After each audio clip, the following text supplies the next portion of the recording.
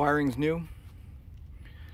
It's got surge brakes. I will not say whether or not they work. I haven't really had the opportunity to tow it very far.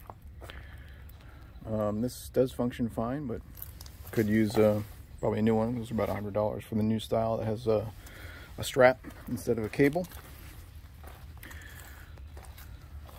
It's got a safety chain under there.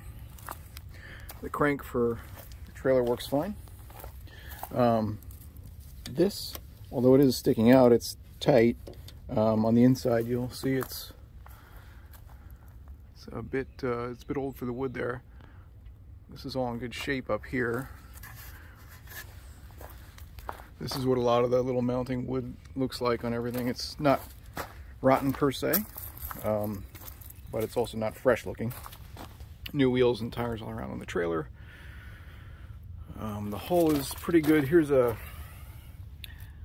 chip in the covering right there. It's painted underneath. A couple little marks here and there just from going up and down on the trailer. Still pretty good set of paint on there from I don't know how long ago.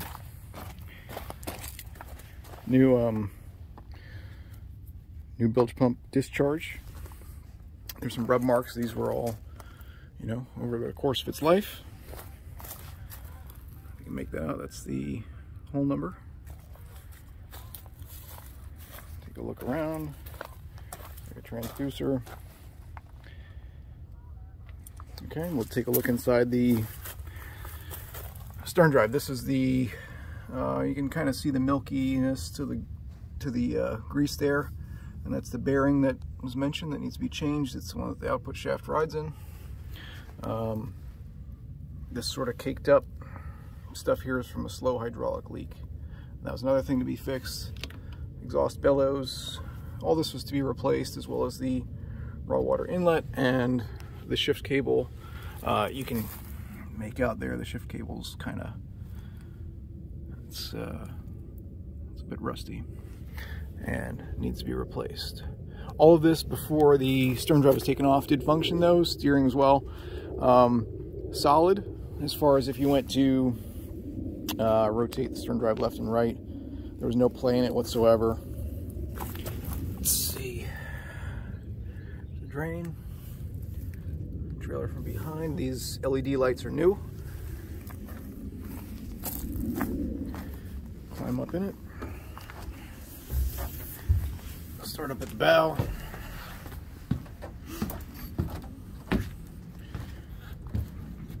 It's the configuration there. This is I think original vinyl.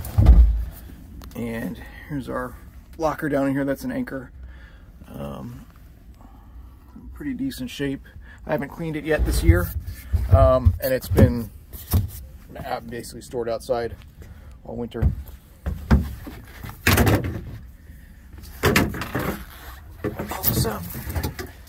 I'm not intending to include the fenders or any of the lines or anything you see here. Those don't come with the boat.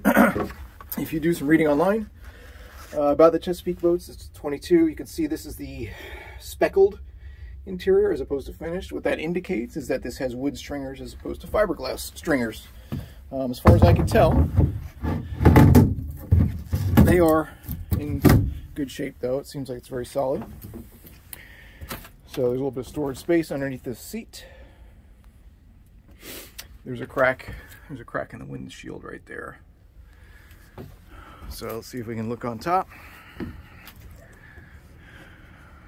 Here's the top. This light works. The mechanism to put the radio antenna up works pretty well. That solar panel there is cracked in the center. So I suspect that it does not do anything as far as charging any battery. All these marks on the hole that you are on the inside that you see here actually are just dirt, and they'll come off.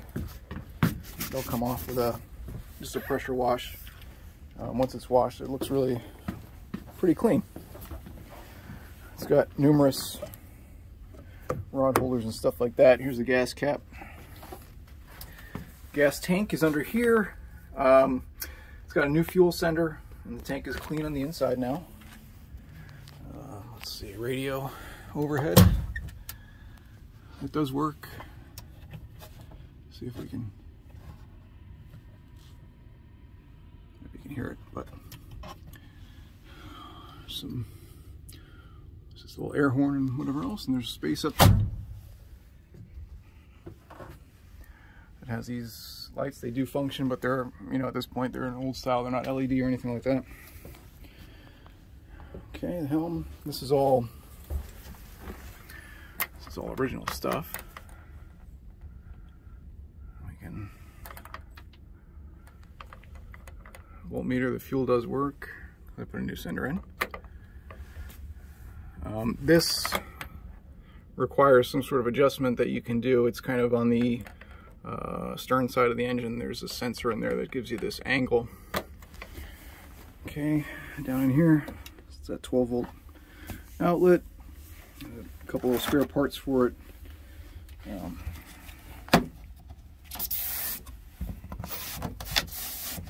There's new fuses in here. All the switches are good except for the bilge pump. I put a new one in, that's why it looks different, along with a new bilge pump.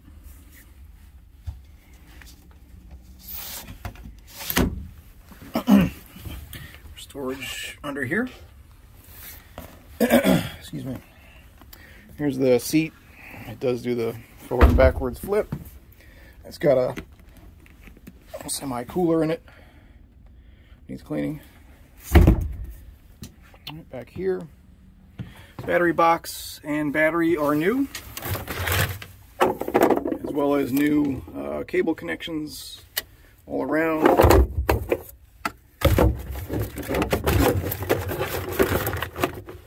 Before we go in there, storage boxes inside, they do drain. Okay, motor, pretty simple. This is a Volvo AQ171C. It's a double overhead cam, 2.5 liter, and it's about 165 or 170 horsepower, I believe. Excuse me. New bilge pump is down there. This uses, sort of like a car, it uses antifreeze through the block. This is the heat exchanger in here. And looking on the inside of it, it was in fantastic condition. Clean, shining metal all throughout. Excuse me. The exhaust, it's rusty here because I never painted it, but this is just surface rust. It was in pretty rough shape as far as the condition that it looked. It's cleaned up nicely. Might be a little hard to see here. This part here is, excuse me, a bracket, or like a flange that goes from the exhaust to the outlet pipe, and that was cracked. I had to braze it because I could not locate a new one.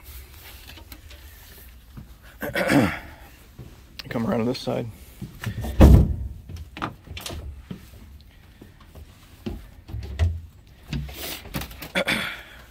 One part that needed to be sort of jury rigged here was the cap for the raw water inlet strainer. I couldn't get a new one of those and it'd crack in it, so it's got a fair amount of JB Weld stuff on it. Raw water pump here, new gaskets, new sort of rubber washers all around. The impeller is new and the bushing inside is new. Alternator is new. Belt is new. Starter's new. This is the fuel pump. It's a mechanical fuel pump, old style, and that's new. The carburetors up here have been cleaned and replaced some of the gaskets and the jets and stuff in there with new ones because I had them in a kit. I haven't cleaned them out this year. Haven't tried to start it or anything. This is a let me turn the phone here so we can see. Fuel water separator is new. I'm not sure if you can make that out. This is the housing for the shift cable. You'd want to, when the shift cable is changed, that'll be fixed. Here's a separate fuel filter I put on just to ensure I wasn't going to send bad fuel or dirt into the carbs. There's a priming pump, brand new inlet ducts. Let's see. The blower works. The blower is right there. Rocket launchers and some of the bad stuff here, not bad, but This kind of trim stuff is all loose and coming up. I'm not experienced with fixing that, so I haven't. Let's go back up here. If you're going to keep this in a slip, I think you'd be fine for a really long time. But if you're going to launch off a boat ramp or something, I would replace that sort of, what is that, a pad eye or something that goes in there for the winch.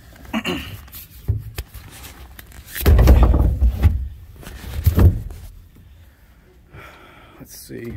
Let's look at the. So we've got our shift cable. I won't move because it's not attached to anything, but then there's the throttle. A compass. Here's a mount for a Garmin. It's not functional. I've still got it, but it's got to be 20 years old, so it does not work. And that's about it. I mean, the boat is about as simple as it gets, and in pretty decent shape for what it is. Needs that work on the stern drive, and I think it'll be ready to go. All pretty solid.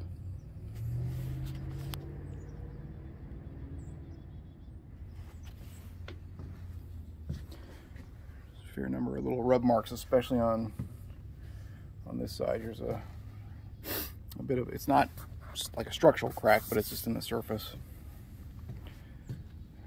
And that's probably about it.